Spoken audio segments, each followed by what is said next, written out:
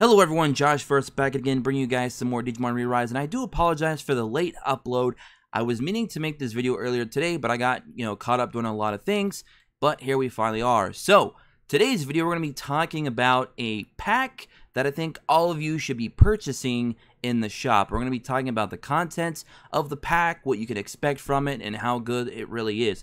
Now, some of you have been on the fence about this. I've seen some of you in the Discord and on other forms of social media talking about this pack, should you buy it, should you not? Well, I'm giving you my personal take and my input on it, and I personally feel that it's 110% worth it. So, without further ado, let's talk about it. So, if you go to your shop here, as soon as it loads, hopefully they do improve the loading times going between pages within the UI. But anyways, so when you're finally in the shop, if you actually go to, I believe it's under the purchase items. Yes, it's right here under purchase items. You can get the limited time only. You can only get one of these, and it's right up here. It's in the very top left. It is called the Release Day Mega Digi Egg Set. An item set that gives you a Digi Egg that hatches a Digimon that will Digivolve to Mega, as well as some useful items when purchased. Comes with bits and CB medals as a bonus. Release Day Digi Egg ×1. Mega Ebomon Chain.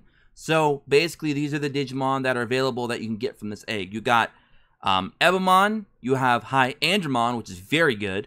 You've got Puppamon, very good. Platinum Numamon, probably one of the lesser ones in this possible pack. Actually, no, wait. I think the Def one.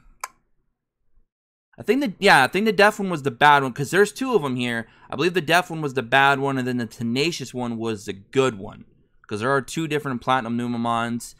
People always make the joke that they're Platinum Shitmon because they look like a pile of shit.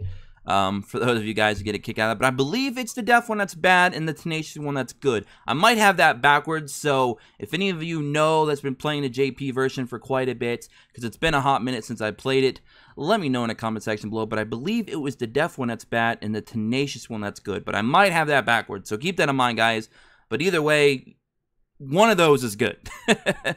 Got Prince Mamimon, which a lot of people don't seem to like. I think it's more or less his design people don't like, but he's actually very good. He's not as good defensively as like a High Andromon, but Mamimon still provides very good defensive capabilities for your entire team on his skill 2, and his skill 1 also allows for your block rate to go up as well for your entire team. So if you use both skills, he's actually pretty good, especially for higher level raid bosses. He's been really carrying me quite a bit in like raid 7, 8, and hopefully going forward. So he's been a very good Digimon for me. I think a lot of people just don't like him because of the way he looks. Because, half and half of liking a hero in a hero collector game is their skills that they offer, and then there's also people who just want the design to look cool, and if it doesn't look cool, they don't like it by default. It's just the way it is. It's kind of the mentality a lot of players have adapted over the years, but he is very good. Then we got Minervamon, obviously very good. Great AoE, going to be good for farming, story, stuff like that, help you get through dungeons quicker. Very good, and in PvP as well, when we do get that. Then you have Ravemon, and Metal Seedramon, and I believe that's it. So I would say of the available megas that we have here, if you get a High Andromon, a Minervamon, or a Puppamon, I feel like that's probably the top of the choices here that you could get. Obviously, you can't choose because it is RNG, but if you get one of those three, then that's a steal. If you get the good Platinum Numamon, Prince Mamimon, I would even go as far as say Ravemon, I'd say you did pretty good. And Boltmon's in there as well. I can't believe I missed Boltmon. He's very good for raid boss and PvP as well. He hits very hard, and I believe he also has a burn effect. So, yeah, you got some really good choices in here. Now, obviously, there's a couple Digimon in here that aren't as good as others, but at the end of the day, guys, it's 200 rubies, and you're guaranteed a Mega. You could spend 200 rubies on a banner right now and get no Mega at all. So, already, guys, it's worth it just for the Mega alone. But then they also throw in a bonus 500,000 bits. And unless you guys are using the Bit Vortex, which costs 10 and 20 stamina to get the good amounts, you're not going to be getting 500,000 bits easily. So just to throw in 500,000 bits on top of a guaranteed mega and 1,000 Clash Battle medals, that is pretty good. So this is in my opinion, a must-have pack that you should be buying.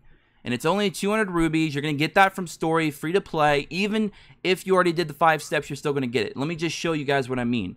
I'm on chapter 10 of story right now, and I have not tried to 3-star clear everything. And I already have 320 rubies saved up after I've already done the 5 steps to get my War Greymon. So everyone in the game can easily afford this, free to play, completely free of charge. Everyone should be able to get that pack and still do their 5 steps from just story gems alone, story rubies rather. So that's going to be it for me on this video, guys. I just wanted to kind of take a minute to talk about that pack, talk about what you could possibly get, some of the options, and kind of discuss my personal take, my perspective on what I feel it's worth it about that pack. And I do strongly feel that everyone should be purchasing that. It's a limited time. It's only got 50 days left at the recording of this video. You can only get it one time. I highly recommend, again, getting it. Now, the second pack. Let's take a look at the second pack that's available here for 100 rubies, the Digimon training set. Now, I don't believe this one is limited. I think this is just going to always be there, but you can only buy it once. What's in it? A item set that gives you items useful for training your Digimon. Super Digivolve Core times 3. I'm sorry, Digivolve Code times 3. Protein times 1. All types from Workout Chip.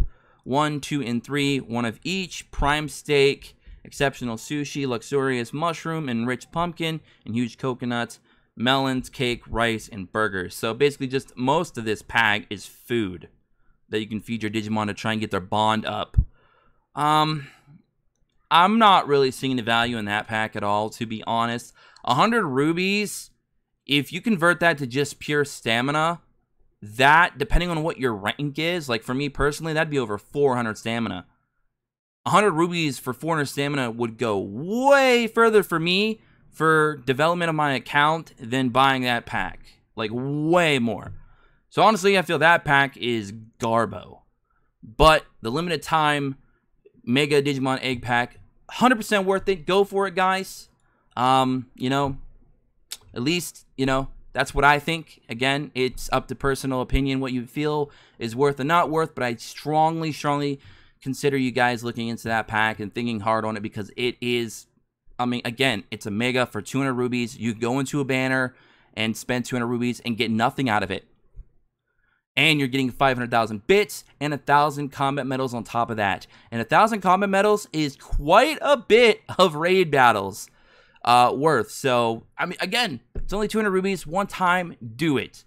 Obviously, the mega is going to be RNG, but still, it's a mega no matter what. And some of you is going to get very, very lucky.